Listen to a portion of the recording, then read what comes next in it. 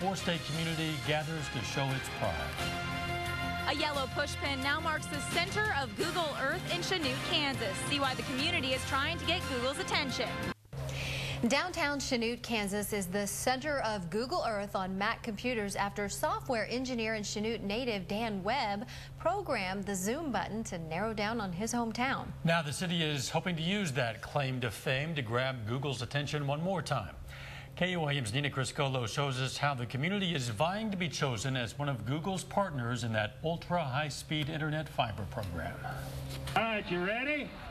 Hey, Google, can you see us now?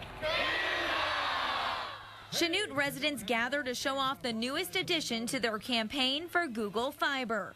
We're small town America, and we could really use the resource, and once we have it, then we'll grow. We'll be able to access some of our dreams and our hearts in it.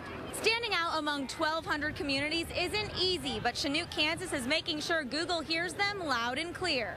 We are ready. Thank you all. And when everybody asks them, where do you live, tell them Chanute, we love it. Chanute has put its heart into this effort since it first threw its hat in the ring. From changing its name to Chanoogle, starting numerous websites, and now a painting pinpointing Chanute as the center of Google Earth. Well, it's hard to top a city changing its name, but what we believe from the very beginning is just because the request for information is over doesn't mean Google's not watching anymore. And while Google executives are the target of these cheers, many who call Chanute home say the efforts bring the community together in a unique way. This lifelong resident says he's proud of his neighbors. A great amount of pride, I sure do.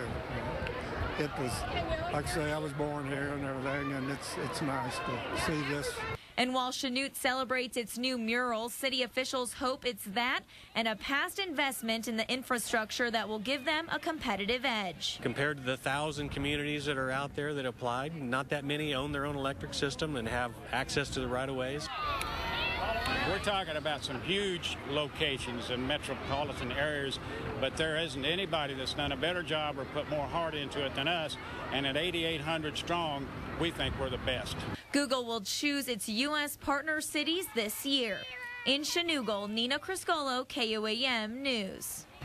Yeah, Chanute or Chanoogle, if you prefer, also has those 19 miles of fiber optics currently used for area businesses that would aid Google in installing its fiber. So they're using all of that information trying to convince Google, hey, come to our town. I think they have a leg up, and I think that Nina will never, ever get a tagline out like that again. Chanoogle. In Chanoogle. Probably not.